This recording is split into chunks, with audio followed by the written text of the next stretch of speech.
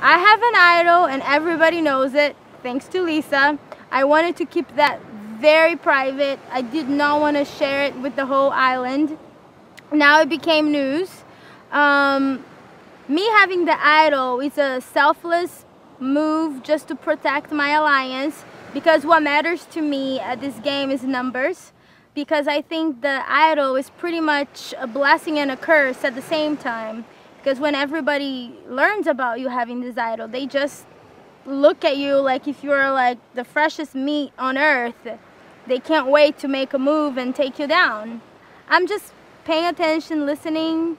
I'm alert, I'm watching, I'm listening, and I'm watching my prey basically. I'm gonna attack when the time is right.